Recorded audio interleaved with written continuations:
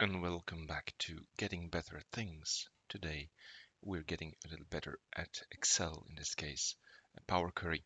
There is further down the line, I will be showing you some more Power Pivot and some more Excel in general, but for the moment we're getting our data. That's what we want. We want to get our data.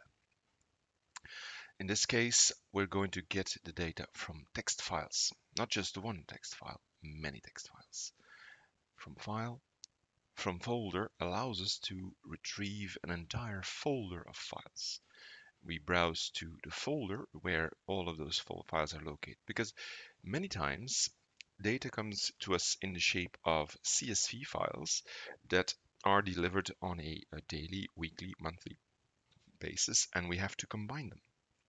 We have to add them together. So in this case, I'm going to browse to that particular folder, and it's going to be a temporary folder I set up. There we go.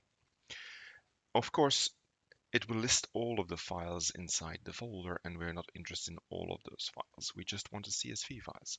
But let's transform the data.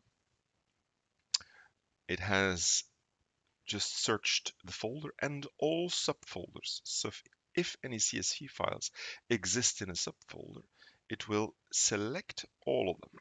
But in this case, only the CSV files.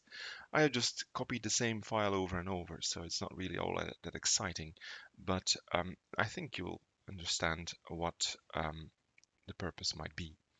So I'm going to select the column with the content, remove other columns.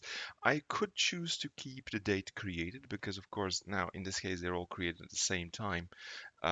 That's not going to do us very much good. I could do that though. I'll just do it. Why not? I also keep because the seconds are different. Well, even those are almost the same. I'm going to just stick with the content. I'm going to remove all the other columns, and I'm going to click the double arrow. It will take all of the files, it will evaluate them, and it will try to combine them. There we go. So he now asks me how I want to interpret this. Now maybe I want to choose a different kind of typing. So in this case, I might want to choose Unicode. I'm going to switch to Unicode. That way I will sure, yes, that all of the words with accents in them are preserved correctly. And I'm going to choose the semicolon, and that seems to be fine. I'm going to confirm with OK. So now we have all of those files combined into one single file. There. If tomorrow a new file were to emerge, we would have to choose refresh. Now, there is of course a way to make sure that we retrieve only the most recent line, that is if we include the date, and then we can do a group by. We have in transform, we have group by to make sure we only have the most recent line per employee, but that's something we're going to have to deal with in a separate video. For now, this is all I have to show to you.